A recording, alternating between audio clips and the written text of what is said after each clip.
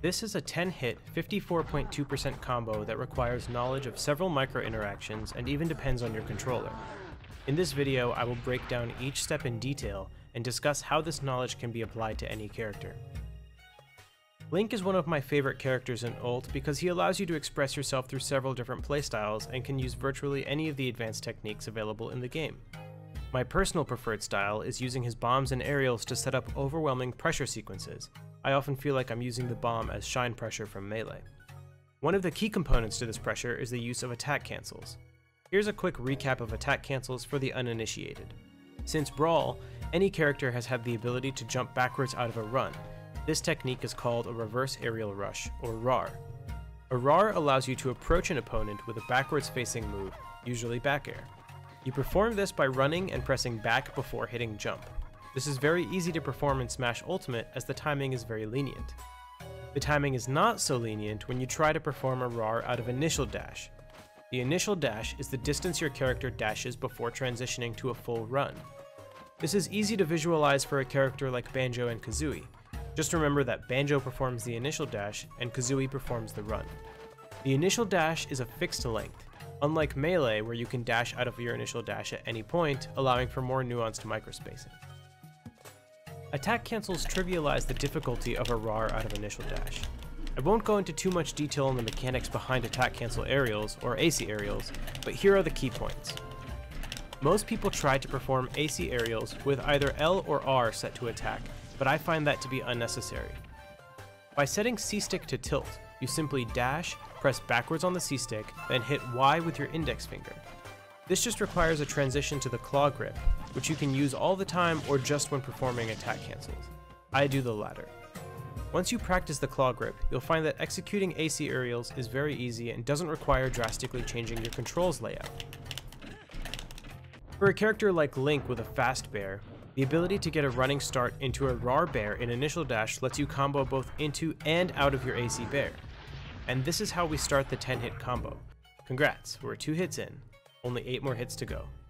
But first I should note, in order to combo off of Link's AC bear in particular, it's important to fast fall so that you can combo out of the bear. The first use I found for this was just comboing into more AC bears. You can link into AC bear 2 or 3 times, and on some characters you can combo it into a buffered up B at the end of the combo. To get the fast fall, you just need to hold down after the kicks connect. If you hold it too early, you won't fast fall. Once you get a feel for the timing, it's pretty consistent. Okay, now we're 1/5 of the way to 10 hits. After the AC bear, I perform a turnaround down tilt. This turnaround down tilt is actually a lot trickier than it appears at first. Thanks to the tilt stick, you can actually perform turnaround tilts using the C-stick without risk of an accidental smash attack. But for some reason, the angle on reverse up tilt and down tilt using tilt stick is extremely precise. You can see here that I miss it several times, often getting accidental turnaround F tilts, or up and down tilt in the wrong direction. Some people have attempted using notches on their C-stick to make angled tilts easier, but the game actually reads your C-stick input before you hit the gate, so notches are actually useless. I find that buffering turnaround tilts is much more forgiving when using the control stick and the attack button.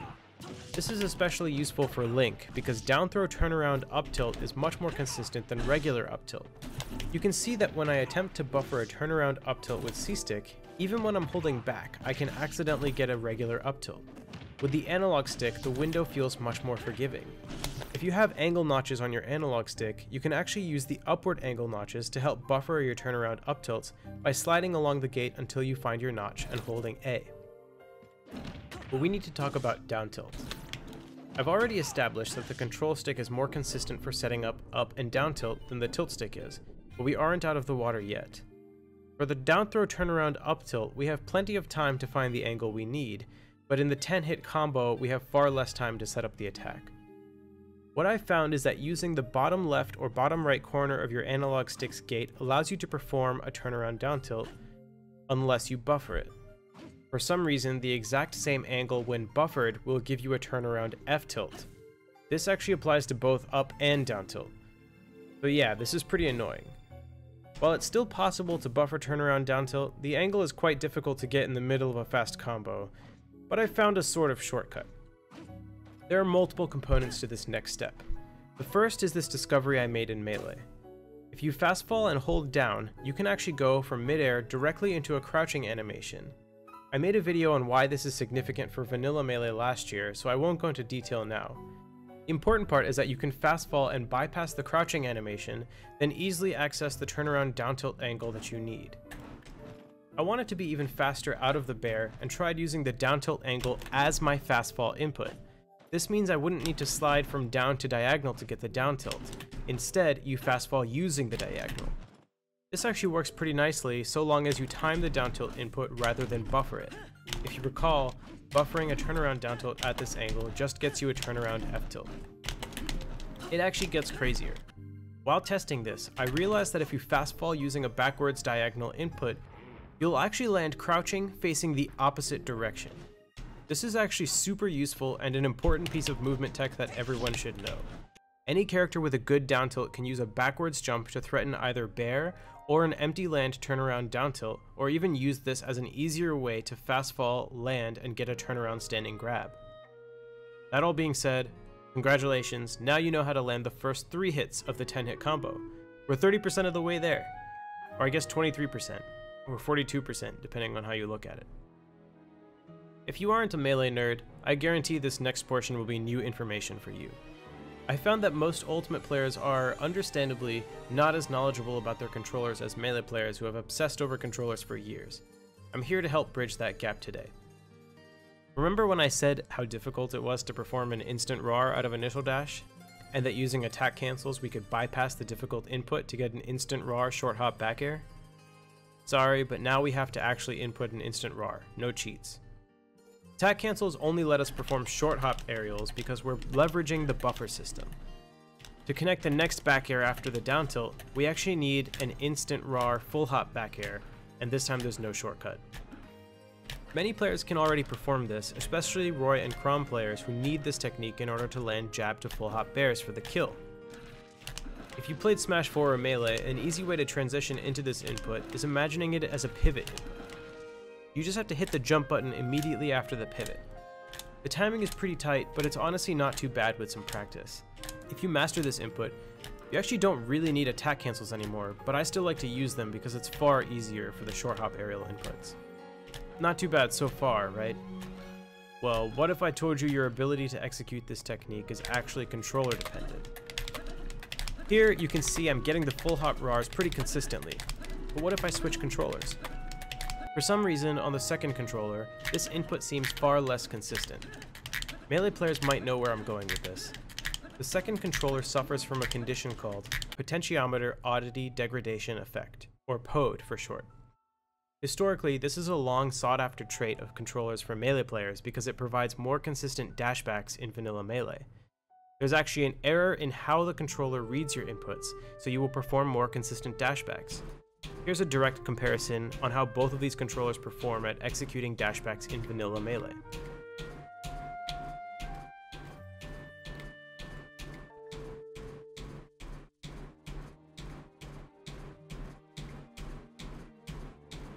One major drawback of POD is that it limits your controller's ability to perform other techniques such as PC drops and pivots.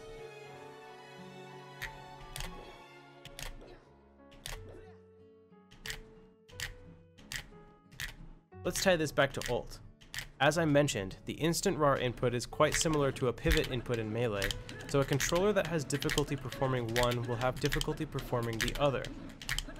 There is a fix to this.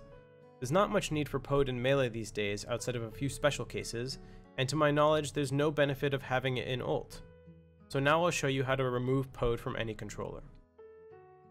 You'll need a tri-wing screwdriver.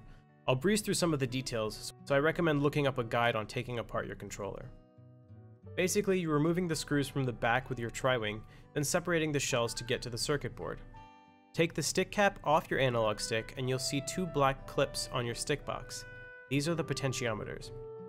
The one on the side is your Y potentiometer, or vertical potentiometer, and the one on the bottom is your X or horizontal potentiometer. Unclip them with a moderate amount of force from your nail. Blow inside each, then rotate the stick a few times and repeat. Clip them back on, and voila, your potentiometers have been reset. I will note that some controllers are far more likely to develop POD than others, and truly developing POD is actually quite a rare feature, so chances are you don't have to worry about this, especially if you have one of the newer Smash logo controllers from the last few years. But if you do have a controller that develops POD over time, it's likely that even after resetting your potentiometers, it would regain POD with enough use. In that case, you can simply reset the potentiometers again. And now your controller is good as new. Congrats! You can now consistently land instant RARs and continue our 10-hit combo. We are now 5 hits in. The last bit of the combo is the buffered up B. What you want to do is hold up B as soon as you start the instant RAR back here. Then maybe grab a drink or check your phone, because the buffer system will literally do the rest for you. And that's it. That's the 10-hit combo. It's a very specific combo and depends on DI and only works with Link. But as you can see, it's the culmination of many specific pieces of game knowledge coming into play, and touches on many unique aspects of the game. I hope you find this information helpful, and let me know in the comments if you have ideas on how to apply any of these techs in new ways. As always, thanks for watching.